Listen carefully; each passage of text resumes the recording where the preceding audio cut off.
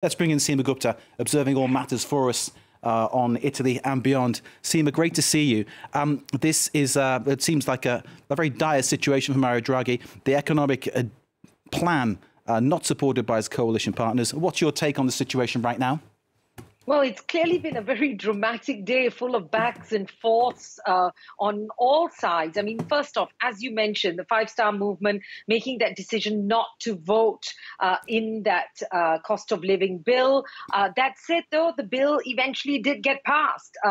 They got that 172 votes to push it across the line, as well as the confidence motion linked to it. But Mr. Draghi himself saying very clearly, and there has been tensions between him and the Five-Star Movement in recent weeks, and he said he didn't feel he had the majority that was necessary as part of the national unity government that he took on back in February 2021. And so with a fractured coalition, he decided to hand in his resignation. And then you have Mattarella, Sergio Mattarella, the president of Italy, saying, no, I reject your resignation. Instead, go back to Parliament and see if you have support, a parliamentary majority in order to move forward. And what we understand is that Mario Draghi is expected to speak to Parliament, address Parliament next week on Wednesday. And so we'll have some kind of idea of how he goes forward.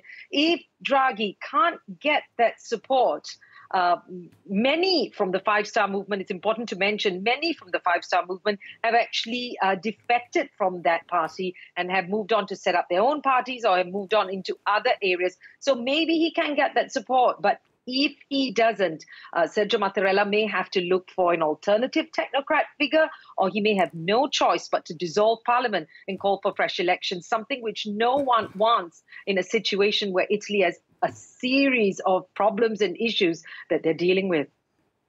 And Seema, that's interesting because Mario Draghi, of course, was brought in as the solution to the problems that we've seen before. And you've reported on in great detail for us, and we're grateful for that.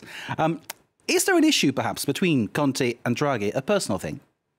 Well, let's not forget, it was Prime Minister Conte at the time who was removed when a partner within the coalition government decided to pull its support because they didn't want the Five-Star Movement in there. And as such, Prime Minister Conte was forced to resign. And at that point, back in February 2021, Sergio Mattarella called in Mario Draghi, the former head of the European Central Bank, a man who's been dubbed Super Mario, who's used language like whatever it takes to save the euro. And there was a hope, whatever it takes to save Italy at the time, dealing with the pandemic, dealing with the economic crisis. But, you know, the problems are a little bit different now, but they're still there. The economic crisis as a result of inflation, the energy crisis in the country, Europe at war, the war in Ukraine, and inflation, of course. So these are several issues. And let's not forget the pandemic as well, and vaccination that are supposed to start once again.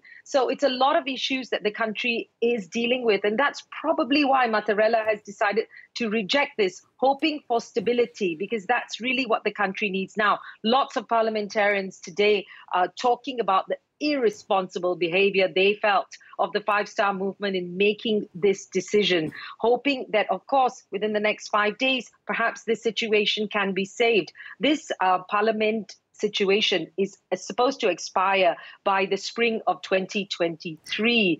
And so there is still a few more months to go.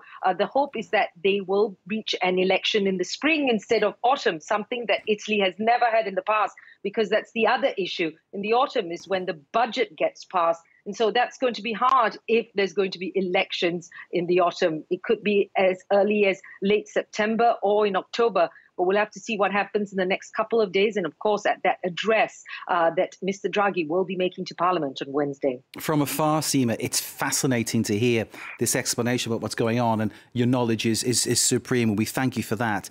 I'm wondering about sort of coming down the scale a little bit now to the everyday life of ordinary Italians. How are they suffering? How are they coping? Because I imagine the whole sort of issue here is that the cost of living crisis is biting hard in Italy. Yes, it's very much on their minds, the cost of living, how it's impacting businesses, business owners concerned that with these soaring prices, are their businesses even going to survive? So really, at this point in time, when they're dealing with so many issues, let's not forget the war in Ukraine as well. having to face so many issues, a lot of Italians very frustrated. They see this as a very irresponsible move. The country needs stability. We're right in the middle of the summer. Let's not forget, Italy is also dealing with the problem of drought. Farmers struggling with the fact that there isn't enough rains. That is another struggling issue for regular Italians. So this is really the last thing they need. Another round of elections, more instability. Many are going to be hoping that Mr. Draghi will remain. He is seen as a figure of stability, but that all remains to be seen as the different parties are out to make sure they will get the best situation for themselves. The Five Star Movement, as well as the other centre-right and far-right parties, and you have the centre-left parties on the other end as well. Seema Gupta in Italy, thank you for that context and explanation about the situation. And of course, we're watching for all developments. Thank you very much indeed. Great to see you. Seema Gupta, our correspondent based in Rome.